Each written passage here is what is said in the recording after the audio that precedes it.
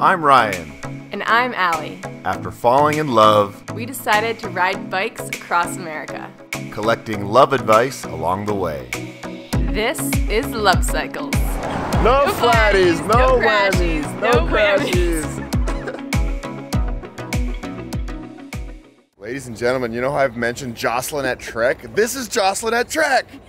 Can you believe it? Hi. Hi, and we're going on a field trip today of the Trek headquarters. Yep. Thanks so much for having us. Thanks for coming. We're so Welcome excited to to be Waterloo. here. Yay! It's so exciting to be here at Trek. Allie, what are you doing? I'm drying off my bike's tires. You're drying off your bike tires. Oh. Yeah, it's raining out there. Ride bikes, have fun, feel good. When I was a kid, I loved going on field trips. And this right now is probably the coolest field trip you could ever go on. We're gonna take our bikes back to Mitch, and Mitch is gonna work on them, get them all souped up for the rest of the ride. Mitch! How's it going? Oh, hey, are you Mitch? Are you gonna fix the bikes? Nice to meet you. Yeah, I love your videos. Thank you so much, appreciate it. We love making them. This is our friend Mitch. I've never met him until today, and now it's fun to put a face to the man, the legend. He's the one that's worked on all my Trek bikes, so thank you very much. You're welcome. All right, cheers. Jocelyn, what are we gonna do now? Wait, what's going on? What's happening? We're gonna get a tour. A tour of Trek bicycle. With all the stuff. Look at all that stuff. All right, and this is our tour guide. What's your name? My name's Jason. Jason. Yes. Let's do this. I'm here in Waterloo, Wisconsin, the thriving metropolis of Waterloo, Wisconsin. We're at 3,334 people. Stands the worldwide headquarters of the Trek Bicycle Corporation. Right. This building is a little over 224,000 square feet. We have roughly 900 employees here, and globally we have about 2,200 employees, and we're doing business in over 80 countries. Right. So people come out here and they say, "What are you doing in Waterloo?" Right? And what do you tell them? I tell them, well, there's a great story behind that, right? So, I mean, had we just traveled 20 miles to the west, we'd be in Madison. Had we just gone 60 miles to the east, we'd be in Milwaukee. We have two founders. One from Madison, the other from Milwaukee. We're right in the middle, right? So my version of the history of Trek, we were born off of fish fries and old fashions. Right? Because the two of them would meet at a supper club right outside of Waterloo. This is in the 70s, and Schwinn was king, right? So they wanted to bring to market high-end, hand-brazed, lugged touring and racing frames, right? Well, they had to find a place to do this, because once they decided they were going to make the bike frames, they had to decide whose garage they were going to wreck, right? Because you can imagine welding steel frames, painting them is messy, right? Who's going to drive from Madison to Milwaukee, Milwaukee to Madison? Those kind of things. So they found a carpet warehouse for sale here in Waterloo. We call it the Barn. It's a little more romantic than calling it the carpet warehouse. And so we like to say we were born in a barn. It's neat because if you see it from one angle, it's green.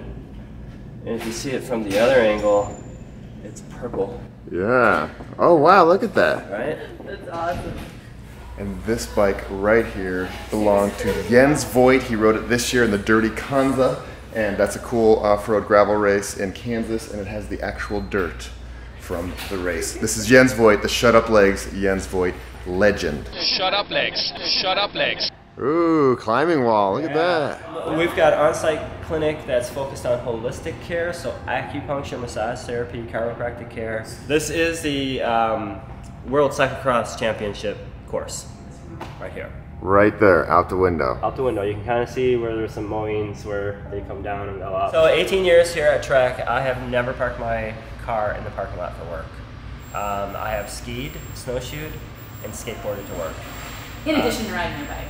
Primarily ride my bike back and forth. I feel like a kid in a candy store here. This is like my dream come true, coming to a bike factory. And this is a fun fact, my very first bike, I saved up all my lawn mowing money and bought a Trek 8000. And that bike was the reason why I fell in love with biking, specifically mountain biking. And yeah, it's fun to be here at the mothership and see where it all started. 5 times stronger than steel. Strong in the direction of drawn in the direction of the fibers, right? So this is a woven piece of carbon. This people think, when they think carbon, they see this, right? So these are woven, strong, strong, strong, but none on the 45. Okay. So when we get our carbon for a lot of our components frame buildup, it's one directional, right? Yeah. We cut plus or minus 45s, zeros, 90s, and then we layer it. So we're able to build in the characteristics that we need. I'm not sure. And the weave is an important part. The weave is, what I've been told with the weave parts, Yeah. is they fit better into smaller like crevices, right? This is the preform pieces to an Amanda SLR 10. And they've been run through a process of layering the carbon, run through a textile cutter that cuts out these preformed pieces. It gets made into the lug, which is seat stay. Then from that, it comes out, it gets weighed again, it gets written on the piece. Now it's written on there because it's a visual indicator. It's within the parameters it needs to be to go to the next stage, which would be when it gets bonded together to a frame. Thank you, Jason. You're awesome. You're the man. We'll be back another day. Perfect. So a lot of the stuff in this factory cannot be filmed because it's top secret. It makes sense. This is kind of like the Willy Wonka factory of bikes. You know what I'm saying? World of pure imagination. What are we doing now, Jocelyn? We're gonna eat in our little grill spot out here outside of our office. Yeah. Jake Foley on the grill. What's up? What do you think about all this Trekness?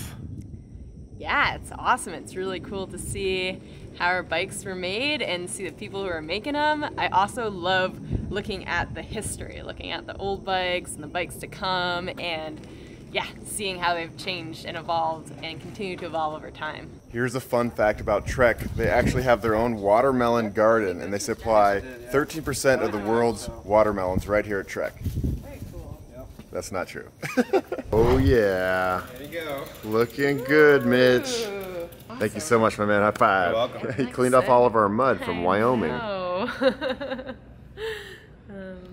Look at that. A new chain, new derailleur. Yeah, can't wait to get these babies back on the road. Whoa, what is this? It's like chocolate chips, honey, oatmeal. It's a lot of good stuff. These are fresh out of the oven. They're so good. Jocelyn, you are number one. It has been so awesome coming here and visiting the Trek HQ. Meeting everyone, connecting with them, seeing the process. They have taken such good care of us and nourished our bodies, tuned up our bikes, feeling really psyched to hit the road again, and really grateful to have gotten to stop by and connect with the Trek family. Love you guys. And to meet Jocelyn in real life. So Jocelyn here is the one that helped make this thing happen. Back in January, we talked about this ride when it was just going to be me.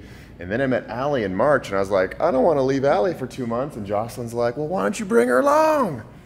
We like women on bikes. Exactly. This has been so incredible. You are the best, seriously. I can't thank you enough from the bottom of our hearts. Thank you so You're much. welcome. Allie, get over here. Let's have a group hug over here. Jocelyn has hooked us up with everything today, and now we have an extra special surprise. Check this place out. We get to stay in this mansion. Oh my God. This is so cool. This place is called Mansion Hill. What's the history behind it? Mansion Hill Inn was where the builder or architect of our state capitol, he lived here and would use this observatory on the side to check on how construction was going at the capitol. Really, like, how did this end up being a part of the Trek family is that, you know, Trek is all about hospitality and welcoming people into our family, like you guys have learned today, and we wanted a place to call our own to help people lay their heads when they come to visit. Oh man, look at this place. What have we gotten ourselves into? We have ourselves some very luxurious accommodations here, complete with fireplace, just in case it gets chilly. This is where the magic happens. Oh man, that's a lot bigger than our tent. We could put our tent on top of this bed. What else do we have in here? We have not one, but 2 big screen TVs in case Ryan and I don't agree on the TV show. Yeah. Plenty of cabinetry for stuff. Yeah, look at this old furniture, old books. Loving it. All right, let's go to the next room. Yes, there is a next room, ladies and gentlemen. Dun, da, da, da. Ooh, we have our own couch. Hi. Robes.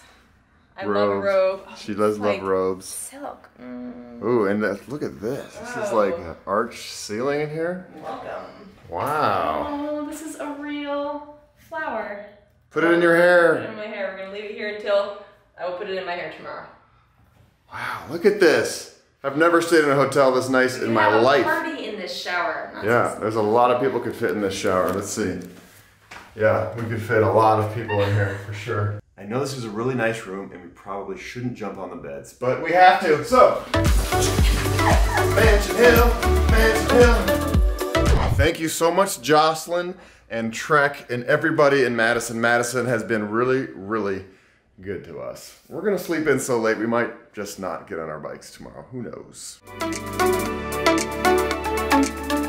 We are here in the lovely home of Keith and Karen. They've taken us in for a few days. Last night we went and checked out the world record, Guinness Book of World Records, largest cheese board. I love cheese, and since coming to Wisconsin, we've eaten a bag of cheese curds, cheese sandwiches, cheesecake, cheese soup, and now we're about to be a part of the world's record largest cheese board ever made. I'm excited to eat every single cheese, and maybe I won't make it out the other side, but that's cool. I died eating cheese, not so bad. Now we're gonna get a little Guinness Book of World Records love advice. So you two have been together 42 years, raised 2 children, and you seem to have a really beautiful relationship. You still walk down the street holding hands.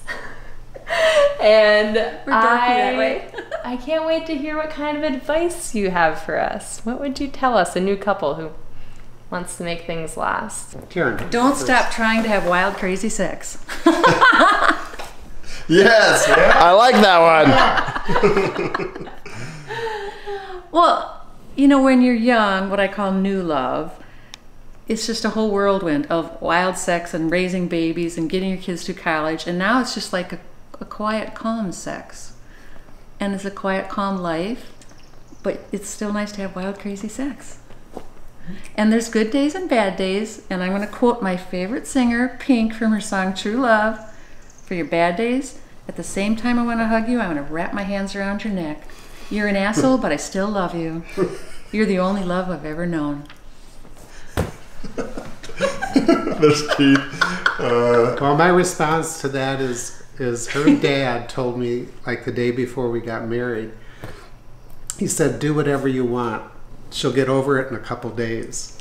And of course, he meant that within reason, but it was really good advice. And this is from a man who had 7 daughters, and you know, that was probably how he survived. But I think what he meant is that you really need to, even though you obviously have to make compromise in a relationship, you also have to be your own person. And there are times you just have to do what you need to do, you know. And I think that helps for longevity. I think it's important to not only be lovers, but to be friends. And it's a friendship, you know, that really holds you together, you know, in the hard times.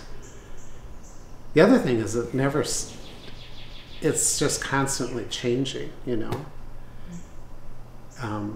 I mean, it's up and down and up and down. And especially maybe for guys, you know, you think, well, everything's fine, but wham, it's not. You know, suddenly something blindsides you, so. I want what I want when I want it.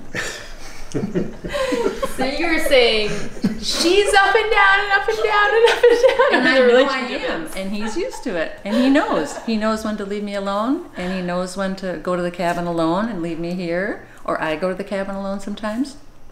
We're still friends. I know a ton of people from Wisconsin, and you have the reputation of like Canadians. You're super nice, like overly nice. Are you guys always this nice? To strangers or to each other? To each other. Usually, we're yeah. pretty nice.